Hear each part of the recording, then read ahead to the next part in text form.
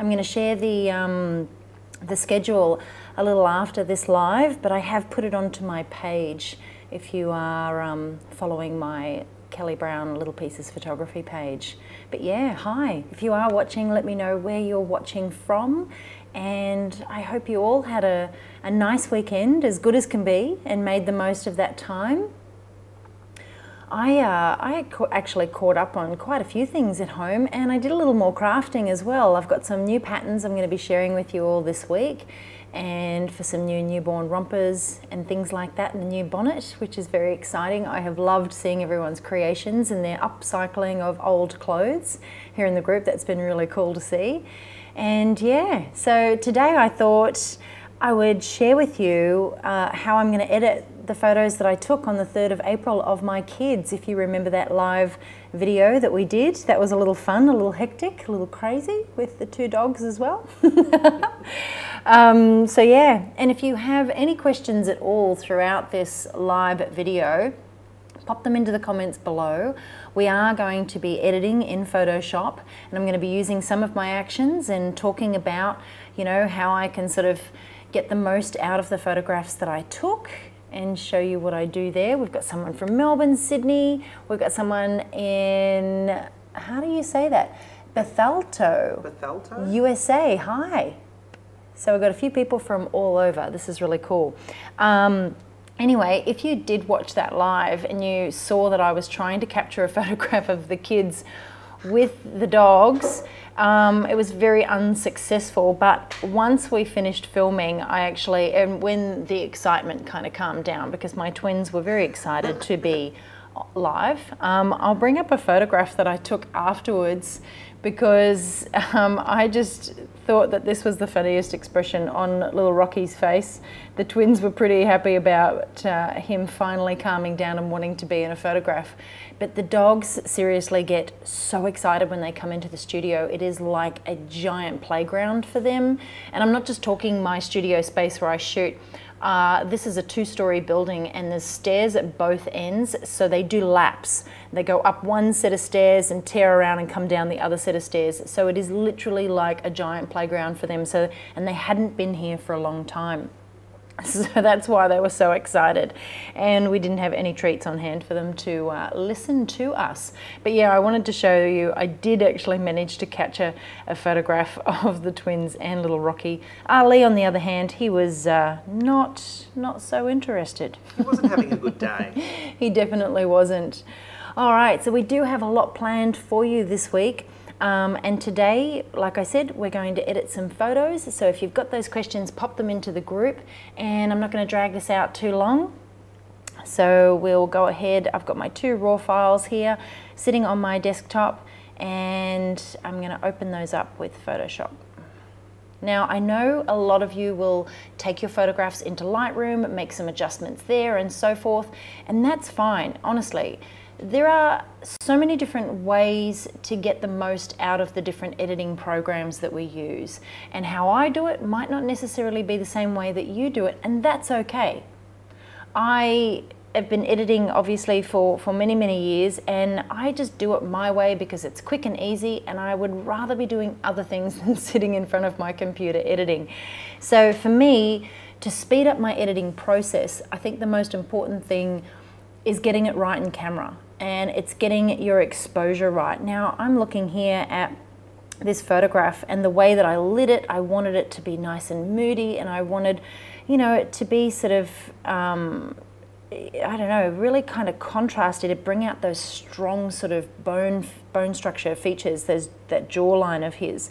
Now, my twins are 13 going on 14, and I wanted to capture them in a way, if you missed the live, that was really, really simple and more about them, and a portrait that they would be happy to share on their Instagram feeds, their other social platforms and things like that. So we'd had a little bit of a conversation prior, and I'm like, you know, how do you want to be photographed? And they were like, oh, Mum, don't dress me up, and don't do this and don't do that. So I wanted it to be them, just natural, and all about them, and something that they'd be happy to share. So I've got my 2 photographs there. And you can see they're really, really simple, and they are a little darker. I've got them in darker shirts. They wore darker shirts because they wanted to. They don't wear bright, colourful clothing. They're a bit like me. And I put them on a dark background, so I lit them that way. So when we think about that whole editing process and how we can get the most out of, you know, our photographs, it all comes back to how you capture them. And it's getting your exposure right, getting your lighting right, getting the posing right, spending the time to get the hair right, things like that. And then that way, when you come into, you know, your post-production programs, whether it be Lightroom, whether it be Photoshop or both, or however you do it, you don't have to do too much to the photograph. Like, I'm looking at this and I'm thinking, there's not really a lot that I want to do. I'm going to, you know, tone down his little pants down here in the bottom right-hand corner because it's dragging my eye away. I can see a little bit of his arm over here, so I might just crop it in a bit tighter. I'm going to fix up a little bit of the redness around the eyes and the chin and so forth, and tidy up his skin. So really there's not a lot I need to do. And whereas if I'd got it wrong in camera, I would definitely have to do a lot of sort of, you know, retouching in terms of adjusting the direction of the light and things like that. With Ken's, I love this perfect picture of her sweet face. There's probably a few things looking at this photo that I might just crop it in a little tighter so it's not so high there on her leg. Let's just come out just a little bit there. So I might just sort of crop it in, you know, down a little bit higher like that, so I don't have any of her shorts and so forth, just a little bit there so you can see that she's obviously wearing pants. And you can see right here where that light is coming across her face, this area, which is quite fair, is a little bright, but her face is just that little bit darker, so I might just sort of lift the exposure there a bit on her face and so forth. But yeah, there's not a lot that I need to do other than, like with Alex, you know, lighten the reds around the eyes there and remove some of those blemishes on the skin, which is very typical of this age. So obviously I am going to show you how I do a lot of stuff in post-production, but if you really do want to get into, you know, improving your editing and retouching skills, I do have a lot of different tutorials on newbornposing.com. You can go to the editing section and there are tutorials from beginner, so the fundamentals of Photoshop, learning what all the different tools do and how to use them, right through to more advanced sort of award editing techniques that I use. So I am going to cover a lot here, but obviously not everything with these two photographs. So if you want to know more, that's where you can find those tutorials. And again, when you are sort of looking for previous videos that we've done in the group here, make sure that you go to the videos section and the announcements section of the group, and you will find all of our previous videos that we've shot here, everything that we film live, it stays recorded in the group. It doesn't come down, so you can go back and re-watch over and over again, which is fantastic. And I've also got a YouTube channel, which I've had for many, many years, and Garrett's been uploading all of the videos that we've done here there as well, so you can go and watch them on YouTube, which is pretty cool. So, Lee's got a question. So you were fantastic. talking about lighting just before. So what about if I'm outside? Should I worry about getting the light right on the children and then not so much worry about the background? So this is the thing. If you are shooting outdoor on location, and if you're trying to sort of, you know, capture beautiful sunsets and things like that behind your subject, then you're probably going to want to introduce some type of off-camera flash, some reflectors, things like that, so you get the exposure right on the kids. If you don't have those sort of things, then you might need to do like 2 exposures, one of the subject and one of the background, and then you can put those together in post.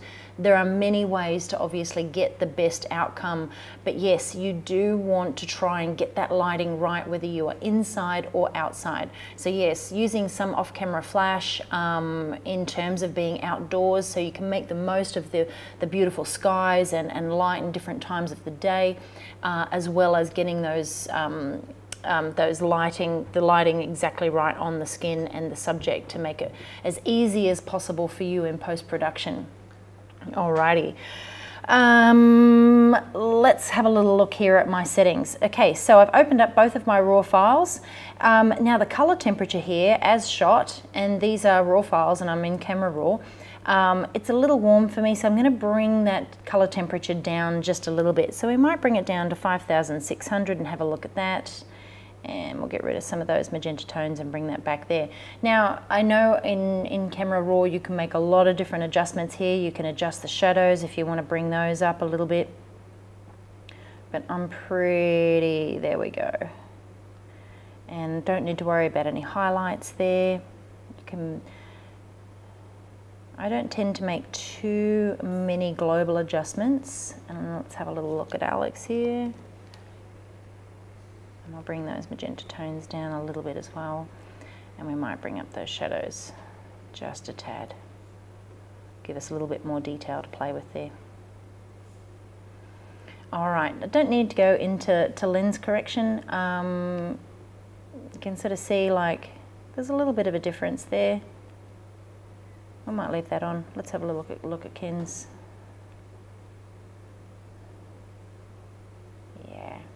Alrighty, so let's open those up. So like I said, there are so many different ways for you to get the same results in post-production, and how I do it might not necessarily be the way that you do it. So that's okay. Keep doing it the way you like to do it and everything will be okay. And Garrett's going to let me know if you guys have got any questions whatsoever. I will.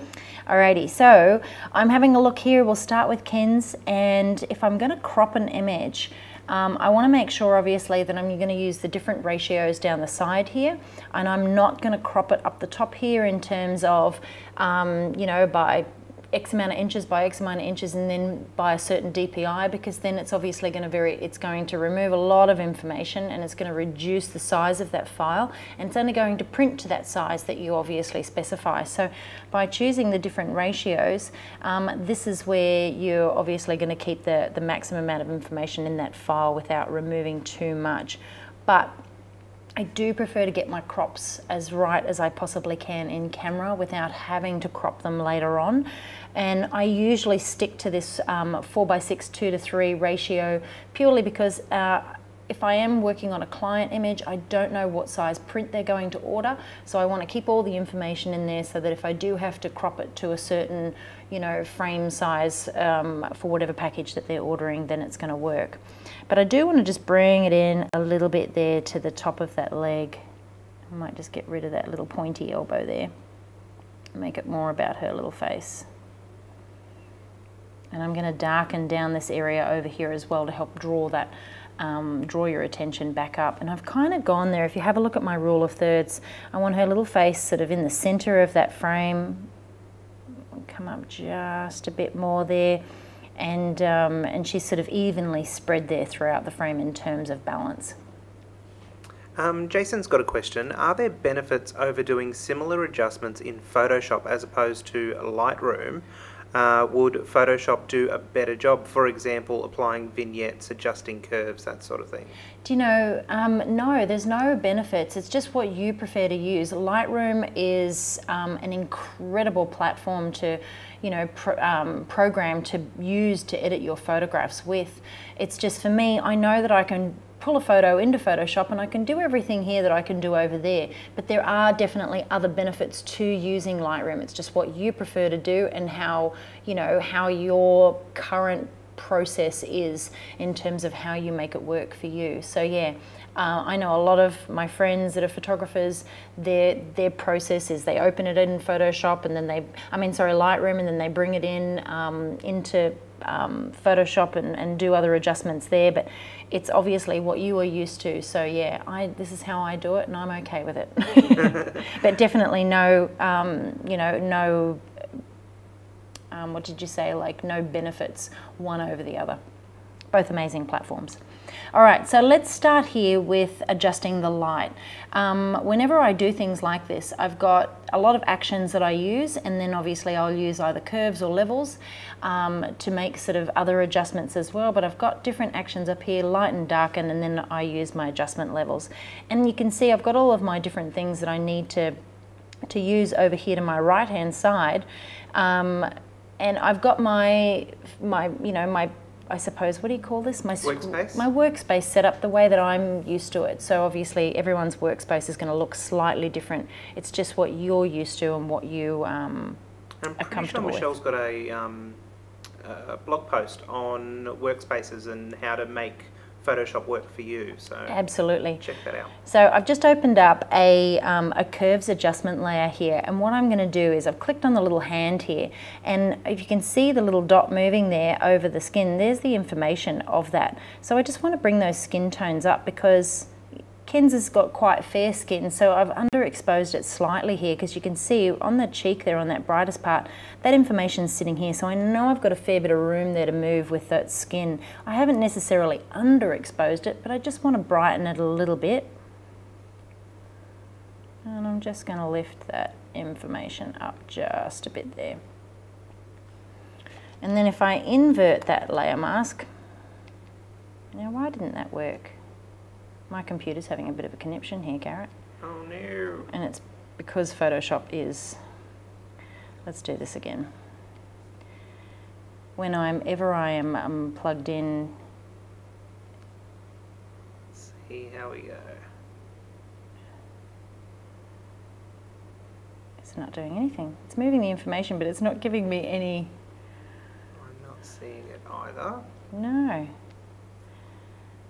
All right, let's just do it this way. There we go. So instead of using adjustment layer, I've just done a copy layer, and I am,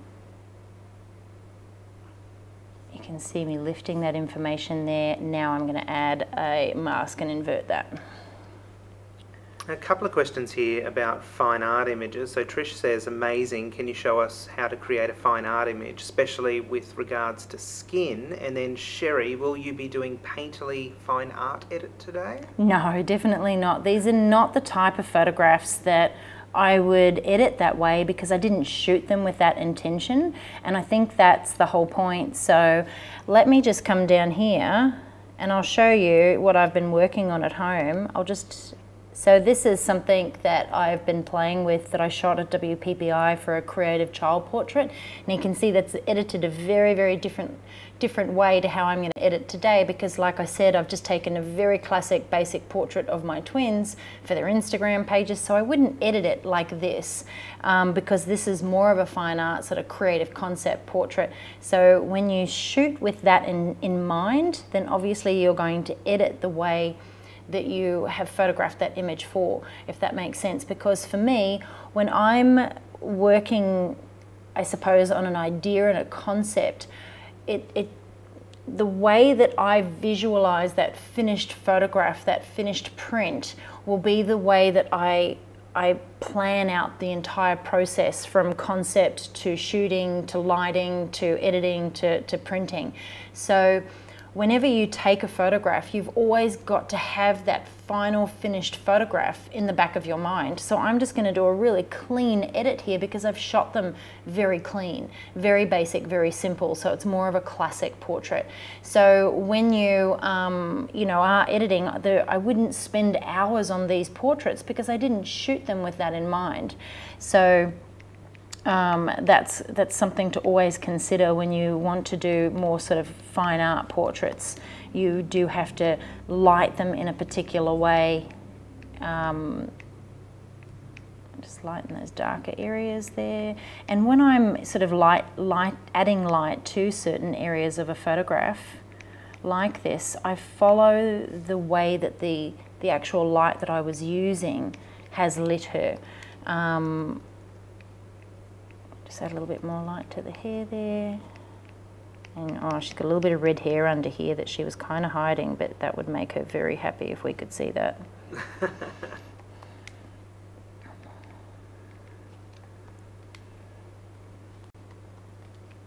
So whenever I do edit, another thing I often do is I will reduce the size of the file. On my screen, I often zoom right out and then zoom back in like this so that I can see what's grabbing my eye. Another trick is to flip it upside down, things like that. But yeah, it's And if you ever do get to a point when you're editing, it's always a good idea, if you don't know what you're missing, or if you can see that you want, it needs something else but you're not quite sure what it is, just to get up and walk away and give yourself a little bit of time and then come back.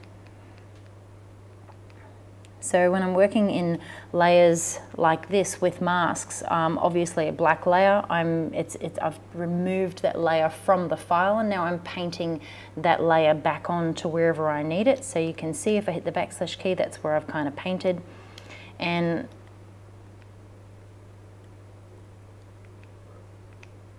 then obviously if I paint it on anywhere, I can take that off as well by switching my brush back to a black brush.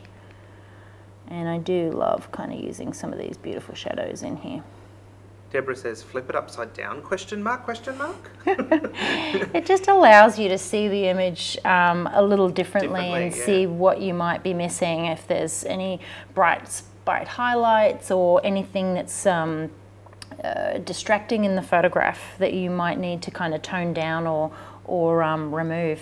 Alrighty, so I've added the light where I kind of needed it to be, but now I want to darken down some of those areas. So I'm just going to create another curves layer here and a copy layer, go up into curves, and then you can see the information being quite bright down here. So I'm just going to tone that down just a little bit. And then add a layer mask, invert that, and paint that on where I need it to be. And you can see the opacity of my brush is really quite sort of low there, because I like to kind of build it and only paint on. Anne's got a great question. How long would it normally take you to edit an image? Well, it depends on the photograph.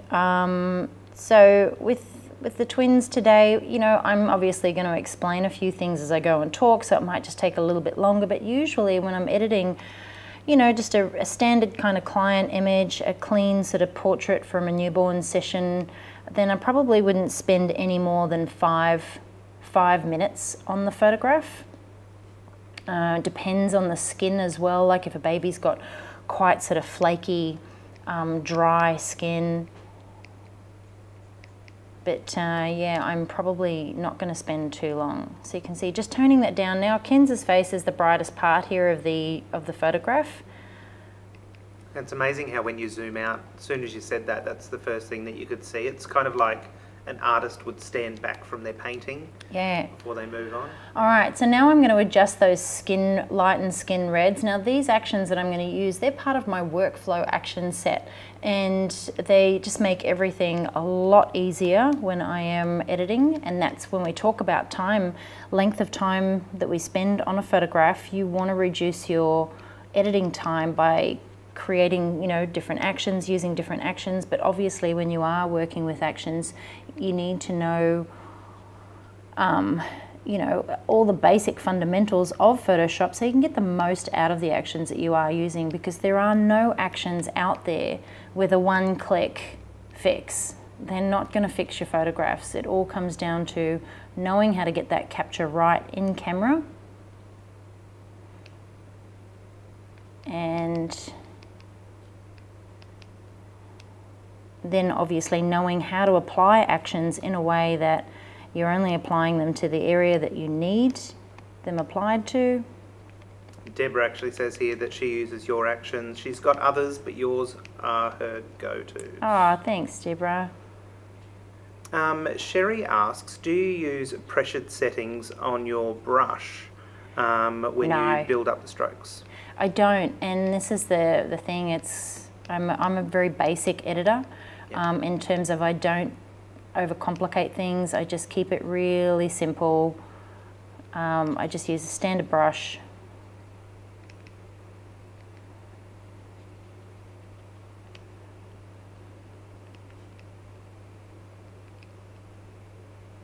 Okay, so you can see where I've applied that.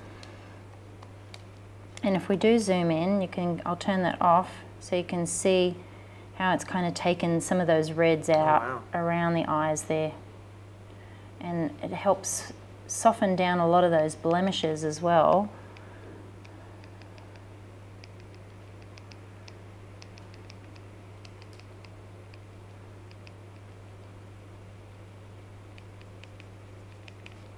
Okay. What I'm going to do down here is just have a look, a few little marks down here, a couple of little stretch marks which are very common. This kid is growing so fast. Both of the twins are extremely tall for 13.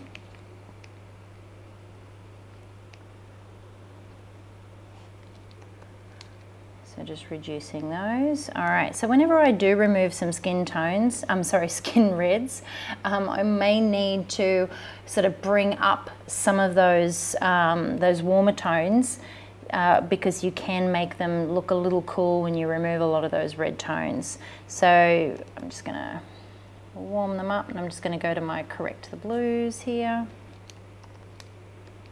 And again, a nice low opacity, just kind of warm up those skin tones to match the rest of her.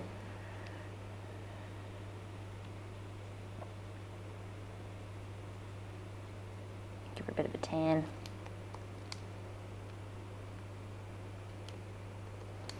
And down here. Oops.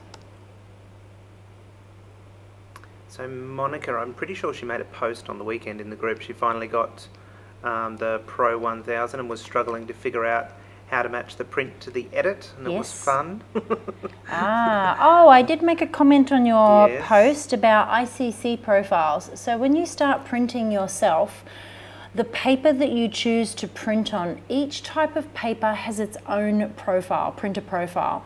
So when you open up your packet of paper, obviously it's going to have a brand and a type of paper and a GSM, a weight and all of that kind of stuff. You can go to the website of the type of paper. Obviously we use Canson Infinity paper here. So whenever I try a different type of paper, I've got to make sure obviously that I've got those ICC profiles loaded into my system. Now, I go to the Canson Infinity website and I can go to their printer profiles section and I can download and install all of those ICC profiles, and all of the instructions to do that will be on the website of the paper maker that you've chosen, whichever type of paper that you're using. And then when I go to print, I make sure that I'm choosing the right ICC profile for that type of paper. And that's going to give you a much better match in terms of what you're seeing on your screen to what you're seeing in your final print. But there are different types of papers that are going to give you a slight different result. Some papers are quite warm. Some papers are quite cool. So when we think about white, there's a million different types of white papers out there.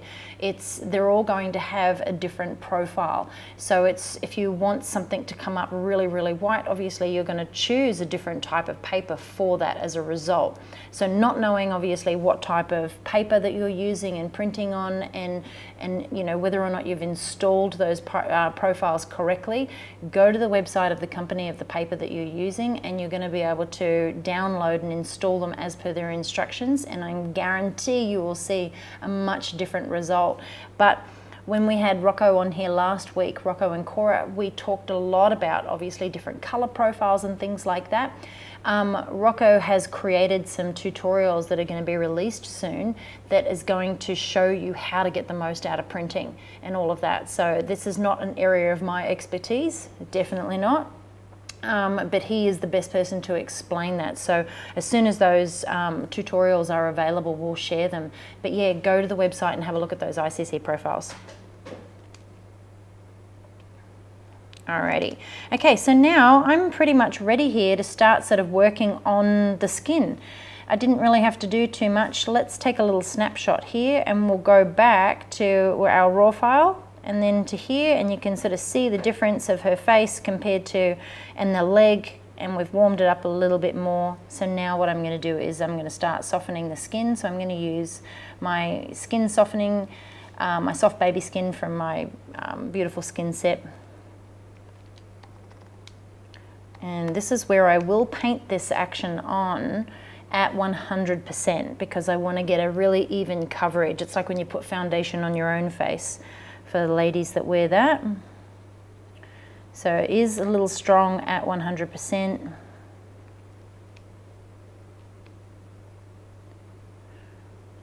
Everything good? All good. I will change batteries soon. So I am painting this on like with a nice soft edge. Just right click there to show you. The edge of my brush is nice and soft, and I am avoiding the edge of her skin. When you're using actions like this, when you start to come too close, can you see how that's giving that glow here around the edge there? So you can see how it's blending in with the colors and the tones past that. This is where you've got to be really careful and not get too close to your edge there, because that's something that I often see in a lot of photographs. And which action is this that you're using, Kelly? This is the soft baby skin out of my beautiful skin set. So there's a lot of different skin softening actions and things out there. I find when I am softening skin and, you know, smoothing out tone and texture, that I want to keep as much texture as I possibly can in the skin. I am painting this on at 100%, but what I'm going to come back and do is adjust the opacity. So you can see, turn that backslash, the guide on there, so I can see where I've missed.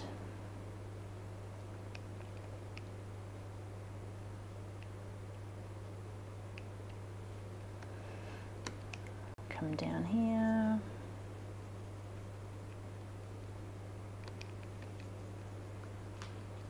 While you're doing some painting there, I'm just going to do a quick battery change. Okay. For 1 moment.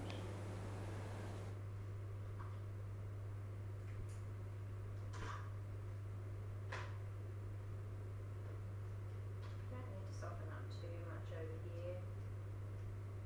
Down here I will.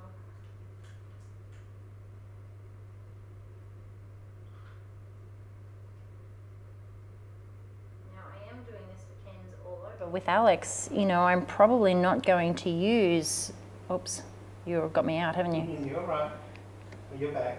I'm back. I've just got the spinning wheel of death here, so we'll just wait a moment. Whenever I am plugged in to projectors or anything like this or other programs, Photoshop loves to take its time. Now, what I'm going to do, guys, is something that I really did not want to do, but I am going to force quit Photoshop and open these up really quickly and get back to where I was. Oh no. Do you edit in 16-bit? I do when I need to. My raw files are anywhere. Do you ever have an issue with your scratch disk? Yes. I normally edit upstairs on, you know, a much larger computer with my ASO monitor, but for this, if I had a big ASO monitor and a computer in front of me, I'd be doing this the whole time to look at you. So we do use my laptop for this, but yeah. You know what, when you are obviously editing in 16-bit, you're going to have so much more information to work with there, but with these really simple, quick portraits, I don't plan on putting these photographs anywhere except for on my wall, and I'm probably not going to print them any bigger than an 11 by 14, and I know how big my raw files are. They're anywhere between 50 and 60 megabytes. I'm not going to be making any major changes in post-production, whereas if I'm working with more of a fine art print and I know that I'm going to be doing a lot to that photograph, then I want to work with as much information as I possibly can. So I'm not changing these images too much in post-production. I am literally just giving them a quick polish, and that's what I wanted to share with you. So let's try this again. Yay for fun times. Here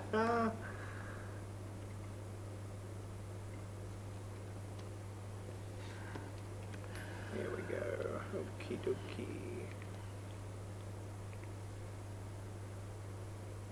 So it's saved the information there before, which is fantastic, the changes that we made. Alrighty.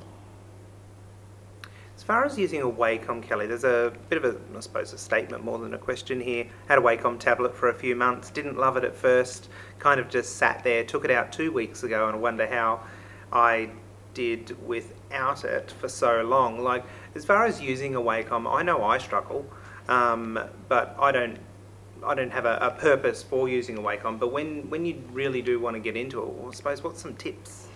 Do you know, like anything, it does take a while to get used to using something new. And for me, my Wacom tablet, oh gosh, I could not use a mouse or any other way of editing now because it's just what I'm used to. And I think you know, you just have to give it time. You've got to give it a chance. I don't use any of the functions down the side because I use a lot of shortcut keys on my keyboard.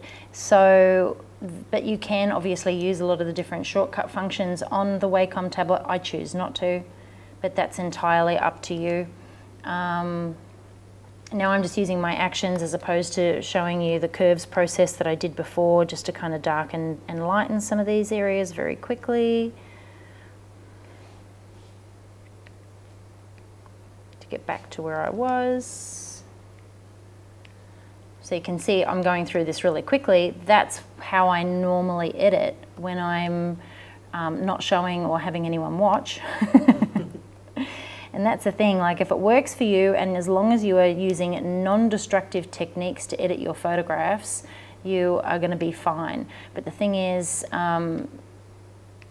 it's understanding, I suppose, all the different fundamentals, all the different tools, how to get the most out of them. Using adjustment layers and masks is going to be very beneficial to you. Now, Olia's got a question here about what type of hard drives to use, Seagate, Passport, Toshiba, you know, where to back files up to. It's probably going to be answered later on this week. Yeah, is that Wednesday? Michelle Kenner joins us. I think it is, it's Wednesday. Yeah, let's go with Wednesday. So on Wednesday, Michelle's actually going to be broadcasting in live and joining us here because we're going to talk a lot about file storage. So when Michelle joined us, she basically gave us a complete overhaul in terms of how we back up and store all of our files to make it more efficient, make it easier to find everything. And because she had such a great system already in place. I mean, I had a system, but it wasn't the best. So it worked, but it wasn't the best, like I said, so we needed obviously to give it a big overhaul. So we thought it'd be fun for Michelle to join us and talk through a lot of that process. But for us, we have here like a RAID system, so it's a large storage device, but we also store a lot of files online, in the cloud as well. I was going to say on the line. On the line, same thing. But no, I think that'll be a great class that we haven't really touched on too much before. So yeah, so I've got back to where I was with that file, and now I'm going to paint that skin softening action back on, and let's just hope that Photoshop plays our game here.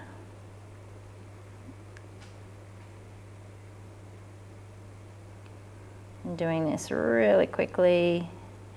So I hope everyone had a great weekend. I can see lots of different crafting ideas and things like that coming out.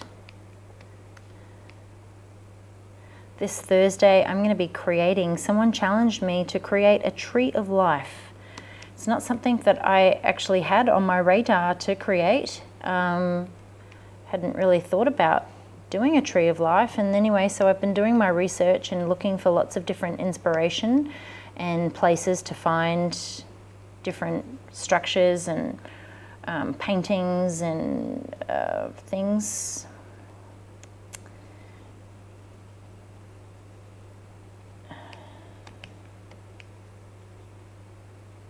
All right. Now if I hit that backslash key, you're going to see how messy my painting is. That's the great thing about that backslash key.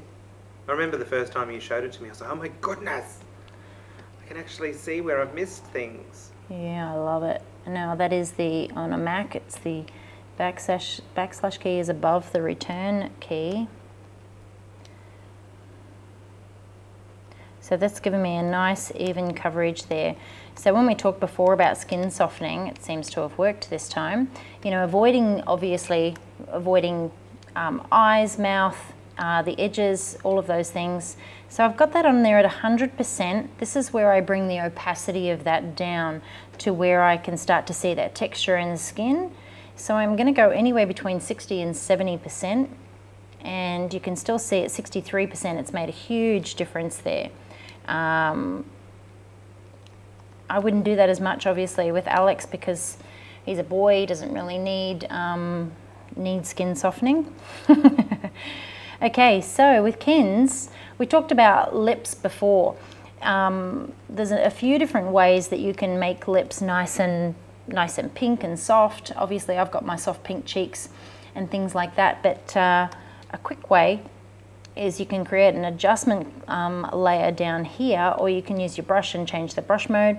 So what I'm going to do is I'm just going to hold the option key in here, and I'm going to select one of these kind of nice pinky kind of juicy tones in here, maybe around in here, and I can come over here to my adjustment layers and I can go solid color. This is just one way to do it.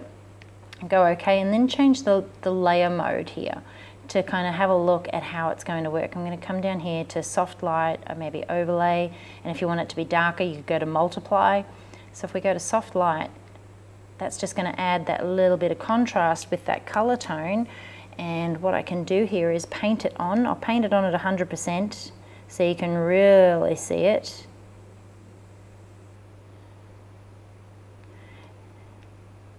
But whenever I do this, it's usually at the lowest opacity, like I'm talking 5, max 8%.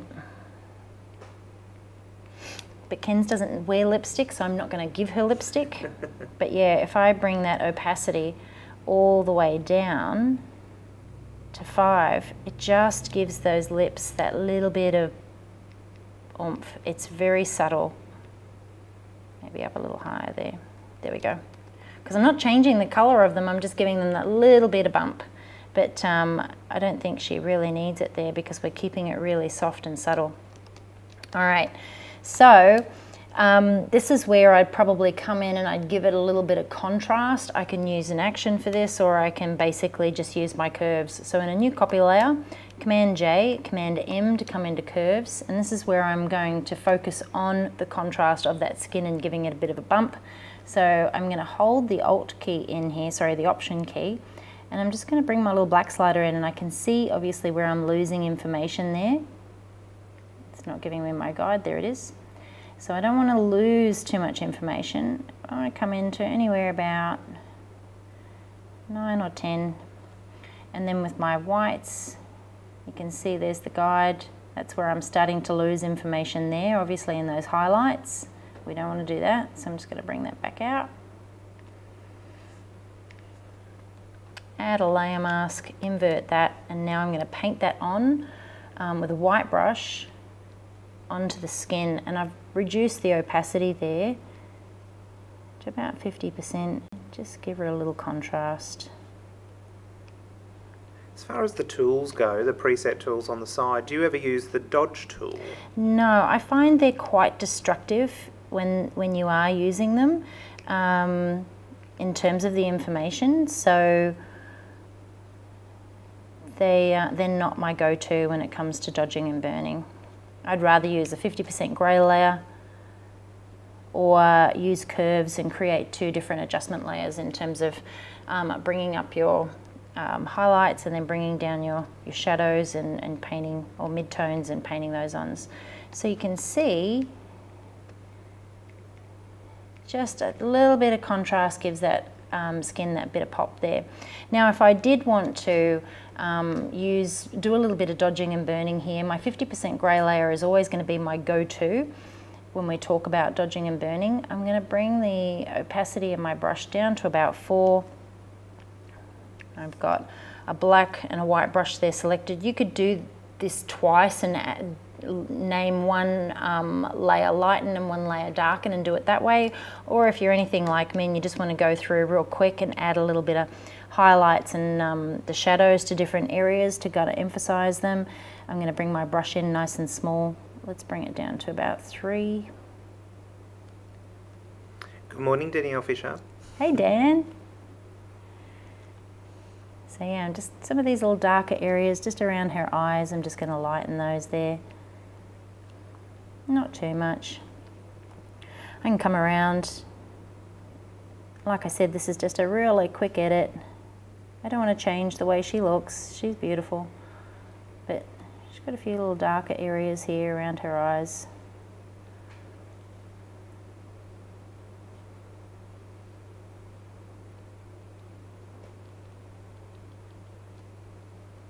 And just lighten those brown eyes there, because brown eyes can go quite sort of dark.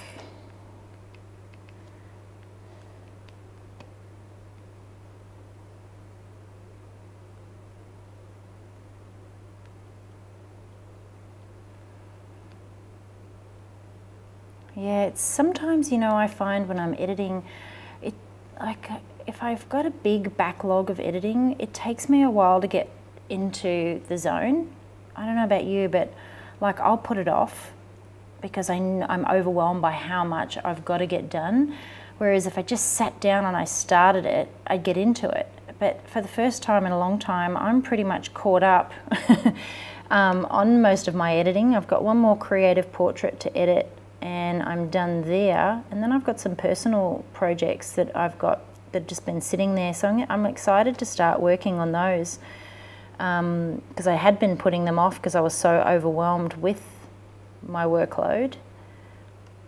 But the thing is, when you have an editing workflow, it doesn't take long to kind of get through your images. Sherry says this is her favourite part and she loves your 50% grey layer. Well, you can see just by doing that, I've managed to kind of lighten some of those darker areas around Kenz's eyes. And I'm doing this super quick, guys, because I know that, you know, it can get a little boring watching someone edit.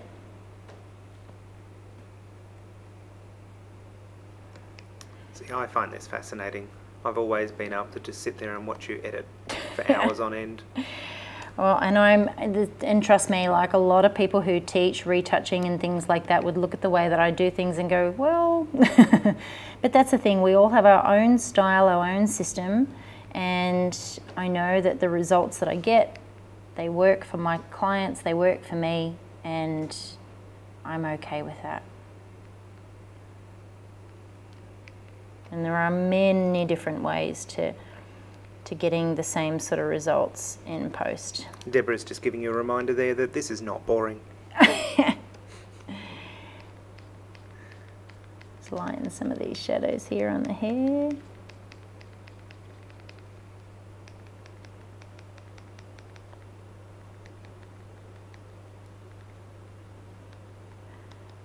Yeah, I have my favourite spot when I'm editing at home. When I'm just catching up at home, I've got this little area that I sit down on. I'm low to the ground. It's my comfy spot, I call it. And yeah, that's where I kind of hang out while my kids are watching TV or my husband's watching TV and so forth. And that's the thing I don't have. Like I set myself up where, you know, the light is nice and consistent when I'm editing.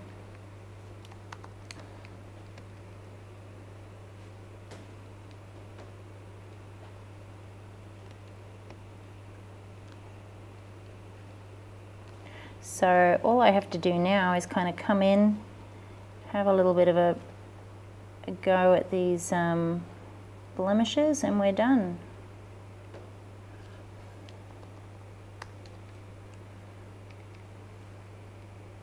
If I wanted to keep kind of going with this, I could darken down some areas down here on the thigh where it's a little brighter.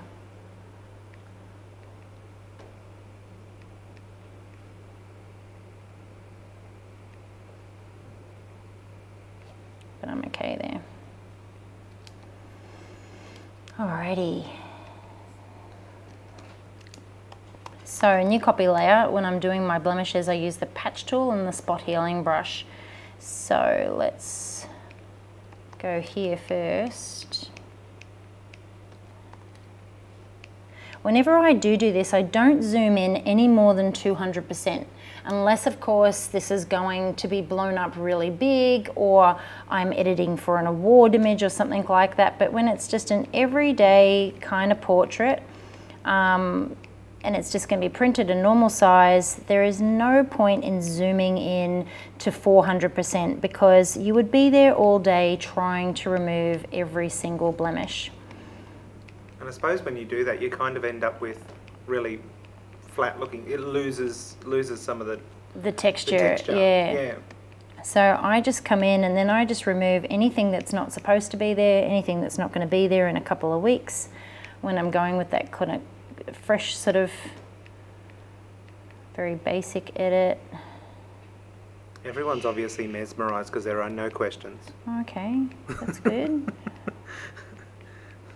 Maybe I'll refresh and see if something's frozen on Facebook. Everyone's gone deathly quiet. They're probably watching something else. Netflix at the same time. We do have a couple of people who have said that they're editing whilst listening to you. It's very peaceful. Perfect.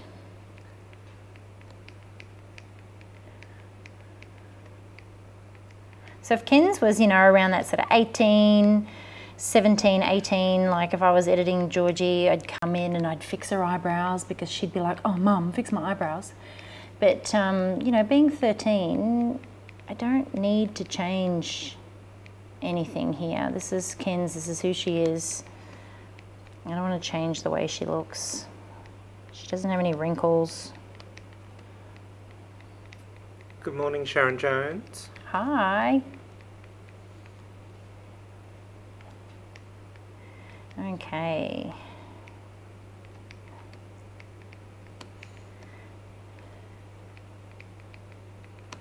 So yeah, you get the picture. I'm going to come in and fix this up a little later, but we'll just get the majority of these done. Kayla says that she should actually be editing at the moment, but she's a little distracted.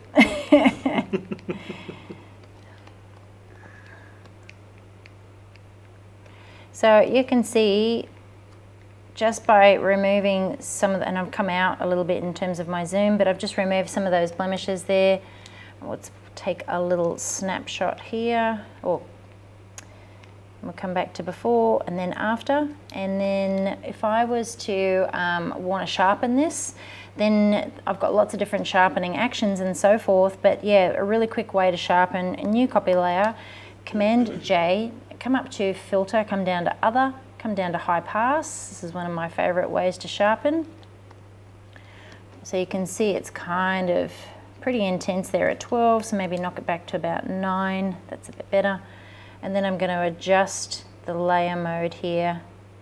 We can go soft light, or overlay looks pretty strong there. Let's go soft light. And then add a layer mask and invert that, Command I, and then I'm just going to paint that on where I want to sharpen this image, which is going to be around her sort of eye area,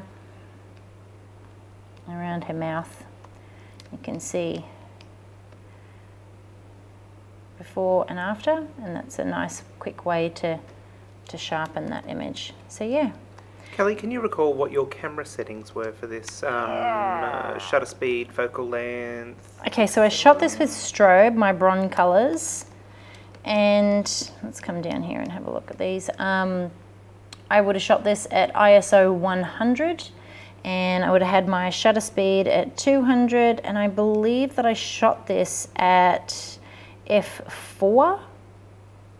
And then I think my light setting was at around 5.5 or 6, somewhere around there, because yeah, I do talk about that though in the live video where I shot this, which was from the 3rd of April. So you can go to the videos tab, or you can go to announcements and you can watch, where I put the light, and I talk about my different camera settings as well and what they were. And Lindsay asks, do you soften wrinkles when working with older clients? I'm guessing elderly? I may soften them, but sometimes I enhance them as well. It just depends on the type of portrait that I'm going with. If somebody asks me to do that, then I will. But basically, I use light to shape a person. And if I've got a larger person that I'm photographing, I will use light and the way that I pose them to slim them down in camera with the different lighting techniques. And I teach obviously different lighting techniques in my lighting tutorials. And then in post-production, I don't tend to do too much. But yeah, it all basically comes down to a conversation that I have with my clients at the time of the shoot. So I'm just using the patch tool here, and I'm just having a look at a couple of these little blemishy marks here on Kenzie's arm. And with blemishes, I see you do it all the time, but Monica asks, why do you remove blemishes last and not when you start the edit? So a lot of the different techniques that I use, like adding light, darkening down areas, using the remove skin reds, things like that, they will actually soften a lot of the blemishes and eliminate a lot of that. Whereas if I just went straight into this image, and let's have a little look here, and we'll take another snapshot. Let's go back here. So if I went in and I started trying to remove blemishes, now there's a lot more there than what there was when I got to that point, because I had I had reduced the what's the word I'm looking for here? I had reduced the visibility of them throughout the different stages of editing. So yeah, blemishes are the last thing that I tend to look at. So yeah, there's my beautiful Kens. All right. Oh, she's stunning. I wish she was here. She'd be so embarrassed. Yeah, she would be. Okay, so looking at this dude, he is a bit of a dude. Like I said, I wanted to darken down his shorts. Now, there's a couple of different ways I could do that. I could obviously crop them out, but do I want to crop this image, you know, really tight? I do want to get rid of his little arm there off to the side. I do want it to be a nice sort of tight shot, and I can reduce obviously the shorts there, and I'm having a look at his arm and so forth. I don't really like cropping through arms like that, but in this particular instance, if we go back, I already did in camera, but that's okay because this is just a portrait of his face. So if I want to remove his shorts down here, I could actually use the color change action, which is going to be down here somewhere. Where did I put it? Colour change action can be found at newbornposing.com. It can. This is my demo one. Alrighty, so we don't want him to be this color. So if you double click on the little tab here, I do want to darken his shorts down, and I want to make them grey. Look at that, it's a beautiful black and white. So I'm going to invert that layer mask, and then obviously down here I've got my lighten and darken that are set to 1%. So what I'm going to do is, I don't want to lighten it, I'm going to invert that mask, take it off, and then obviously I'll adjust that as I get to it. So what I'm going to do here is, with my brush, I'm going to paint that on at 100% down here and change the color of those pants.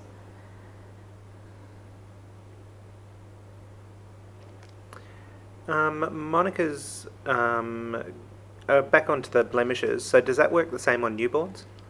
How you always do the blemishes last? Yes, every time. And also, could you talk a little bit about the rule for cutting through limbs and when it is okay and when it isn't okay? So usually if you cut through like a foot or a hand or a wrist or something like that, so because I didn't have a lot of his arm here, obviously you can see that's an arm. If I cut, hang on, let's just finish this off and then I'll get to it. So I'm just using the darken part there to really darken that area down. So I've obviously changed the color and then I've darkened it down. So it's still there, but it's just no longer as dark as what it needs to be, and I may just darken it down a little bit more. So we've fixed the short situation. But with the arm, if I was to have cropped it kind of here, then it's sort of like, it's still not too bad, but there's not a lot to show you where that arm's kind of going. So here it gives you a bit more shape as the arm kind of bends through the bottom of the frame there. But if you cut through a wrist, then you've got a lot of arm and then no wrist. So you're better off cropping higher than lower. And then obviously through feet and things like that, it can be very jarring. So, and obviously as you go out of the frame, this being quite bright down here, it can be a very sort of distracting, strong line that is going to draw your eye towards the bottom of the frame and not keep you up in the face, which is what we want. So that's why I am going to darken down that part there. So I can go back and use my darken action, or I can go in and use curves again and grab my little hand, and you can see how bright that information there is. So I'm just going to darken it down a little bit and add a mask, invert that. And Olya asks, is there a tutorial on composition? There's two actually. There's one in Photoshop Fundamentals, which is to do with the whole editing side of composition, and then pretty much the whole of Get It Right in Camera. There is, yeah. I'm just darkening down his neck here, just a little bit where those highlights are.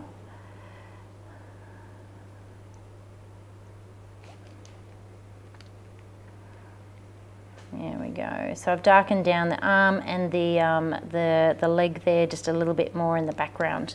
Okay, so now this is where I'm going to go into my reds. I like the light that's coming across his face here. So whenever I open up an image, the first thing I kind of look at is, you know, the composition. Do I need to crop? Is the background okay? Do I need to fix, especially when I'm editing babies, any lines, wrinkles, things like that. Oh my God, he'd be mortified if I talked about this in front of him while he was here, but I keep trying to ask him to shave that little moustache off, and he won't because he's very proud of it. I don't know if anyone else has got teenage boys. It's like a shadow. Yeah, he's so handsome. So just getting rid of some of these sort of red, darker tones there. Around the blemishes. When we talked before about removing blemishes, like a lot of this does get rid of those teenage spots, we call them.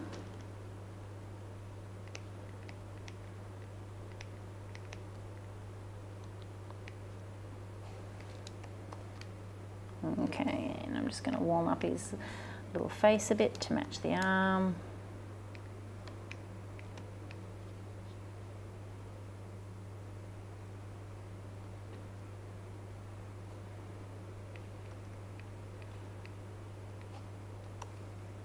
Deborah's son loved his first mustache too. Yeah. They're funny teenagers. You know, you always think as your kids are growing older that it gets easier, but it doesn't. It's so different with every single age. All right, so that's pretty much all I really wanted to do to Alex. Now this is where if I was going to use do a little dodging and burning, this is where I'd do it. Obviously we did it before, a little later on in the process, but I wasn't really going to do too much with Ken's, and then I just got a little carried away. So we better do it with Alex as well. Just lighten those shadows there just a little bit, and then obviously some of the little blemishes, I can lighten those too, which will reduce them.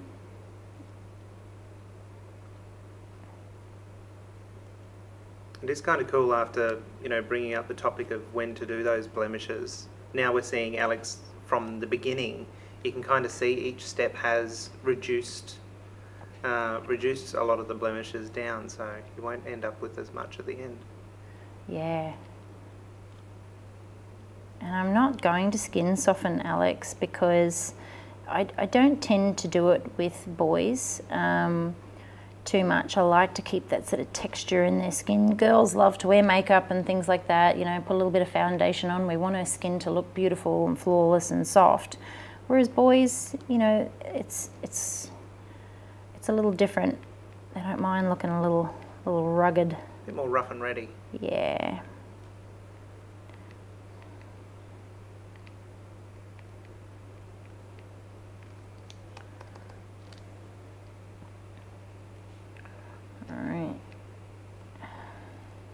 I could darken down his moustache for him, but I'm not going to.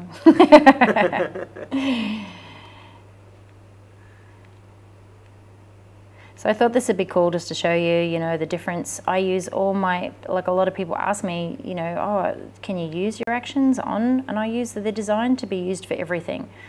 It's just how you apply them and obviously at what level of intensity you apply them as well. So the cool thing with this Blender Brilliant is, you can see Alex's hair up here. I could sort of bring out a little bit more of his hair.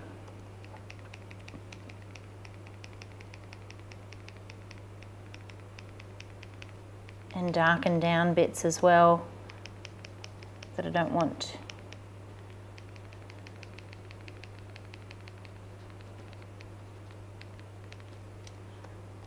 And just put a little bit of extra light. You can see I've just toned down some of those little highlights up the back there. Instead of editing them out, I've just toned them down so your eye isn't as drawn to those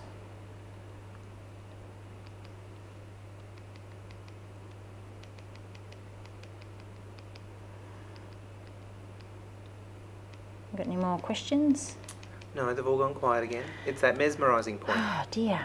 All right, so now a little bit of contrast. Command J, Command M again, same as before. Increase those blacks a little bit, bring up those highlights. You can see where I'm starting to lose that information there in the highlights, so I bring it back.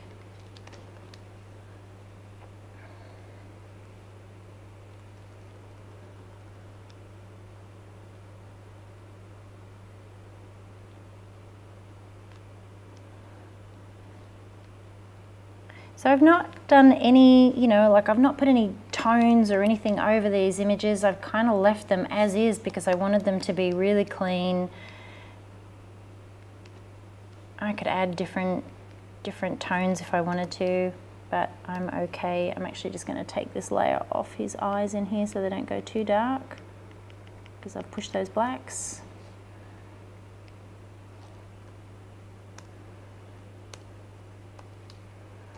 Alright, and this is where I'm going to do a little skin retouching. That's at 200%. I could even come out just a bit with Alex.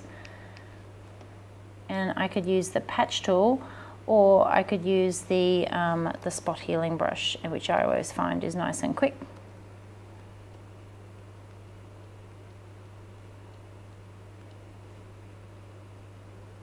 There's a rocky hair on his face, which does not surprise me in the least.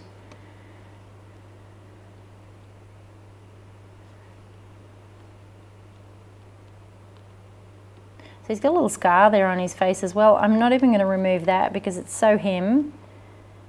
But it's up to you whether you do remove things like that, especially just for really simple portraits like this.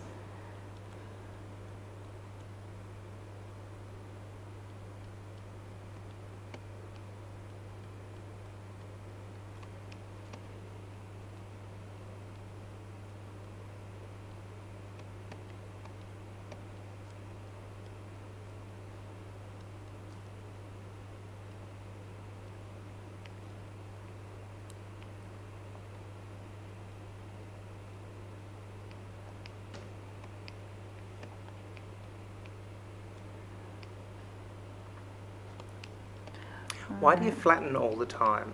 I always have a ton of layers. Do you know what? I believe that's just me, it's a personal thing, but if I don't have to go back and make any further changes to those layers, I don't need them there. And that's it. Like, I'm editing these in such a clean way that, and I'm not making a lot of changes. So when I'm kind of do something, I don't need to come back and change that layer again. I don't need it. So I flatten it and then I start again on whatever it is I'm doing next. But if you are working on a photograph that is requiring you to do a lot of different changes, for example, an award image or a personal project or something that you didn't quite get right in camera, or if you're still at that beginning stage, possibly keeping some of those layers so you can go back to them to make further adjustments would definitely be very beneficial. But when you get to a point where you know what you are doing and you know that you don't need to go back and make any further changes to those layers, then close them. Ashley asks, what button do you hold to do multiple spot heals? Is this because you can see the spots? This is because my program is really struggling right now. They don't normally stay there. I actually have Kelly's computer wirelessly hooked up to our editing suite, so it's does using lag a lot little bit. Yeah. It's kind of my fault, sorry. It's not. And do you know the Apple stores are all closed at the moment, but my computer is due to go in and have a little bit of a TLC at Apple. And I need a new computer, and it seems the graphics card is... it's not working like it should be, considering what I paid for it. So we're going to have that looked at. When things get back to normal. Yay. All right, now I'm just making the most of it. But yeah, it's not supposed to do what it's doing right now. It is kind of cool though, as far as the demonstration purpose, because we can all see it.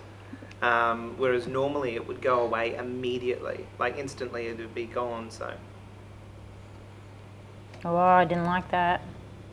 Sometimes when you are using different tools,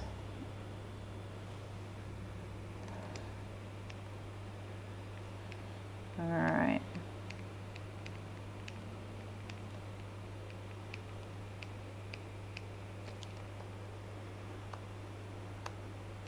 There he is.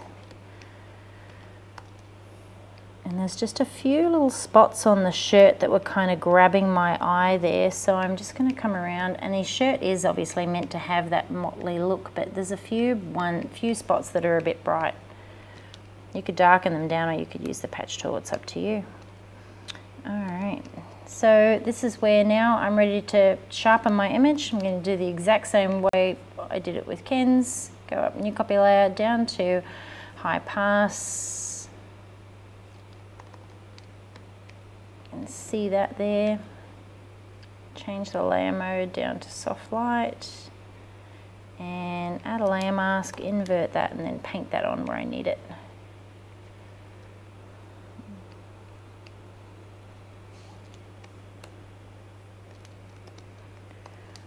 Okay, so let's have a look at our before and after. He's so handsome. oh wow. All right, that's it. 2 photographs for my kids to share on their socials and have a little bit of fun with. With Ken's, I think I might just kind of give her cheeks a little bit of a pinky area. I've got myself pink cheeks. And this is the thing, sometimes it's very hard to know when to stop with your editing. But what you do need to remember is, look at that, that's a bit much. Bring that down to about 4. Maybe even 3%. So it's so subtle, you can barely see it. What was the shortcut you used to reduce the patch tool? Command Shift F. So then you can fade the patch selection, or you can go up to Edit and you can come down to Fade Patch Selection from the Edit menu and then reduce that, which works brilliantly. And I'll show you here, if someone has dark circles under their eyes, but you don't want to remove all of that. So for example, Mackenzie doesn't, but let's just say someone's got really dark circles under their eyes. You use the patch tool, then you can Command Shift F and just reduce the opacity of that, and that will make a huge difference. So it kind of brings back some of the detail in the line so it doesn't look... Yeah, flat and fake. Yeah.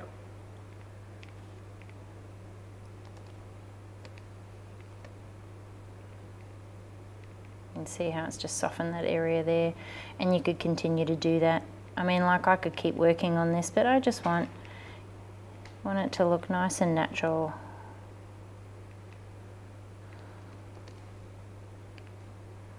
Alrighty. We're just about at the end there, but I'm done. Can I just say a big thank you to Deborah, Monica, Sherry, Olya for asking all your questions today. You've thank you. been keeping this alive and active. All right. So yeah, for these images, when I go to save them, obviously, you know, I'll save these photographs. I could save them as PSDs if I want to come back in. If I'd had all my layers, I could come back and make some adjustments if I want. But yeah, I would save that as a normal JPEG in the same color space that I've been working in. And then if I was going to send it off to print, obviously I'd open back up, I'd size it for the print that I was going to order, I'd convert the color profile to whatever the print lab was, was asking me to convert it to, or so forth. But I print here in Adobe RGB on my printers, so I tend to leave them in that, and I only change them for web, which is sRGB, when I go to upload those to Facebook and Instagram and other different web places. Web places? Is Web places on the line. All right, so that's it. I'm done with editing those. I hope that you guys enjoyed that and got a little bit out of it. I used some of my actions, which helped me speed up my process. and I went with a really clean edit that suited the way that I photographed them. So obviously when we are editing, it's a lot to consider in terms of the way that the photograph was captured, the way that you lit that photograph to create the right type of mood and so forth, and then obviously how far you want to take it depending on the age of the subject. I could make them look completely different, but it's not the way that they look, and it wasn't the way that they dressed, and it wasn't the way that I posed and captured them. So a lot of that goes into the process of how you visualize those photographs to look right when you're ready to print them. So a lot to consider when you are taking photographs and how far you're going to take them. So yeah. Organizing and naming files. Wish to get more information or tutorial?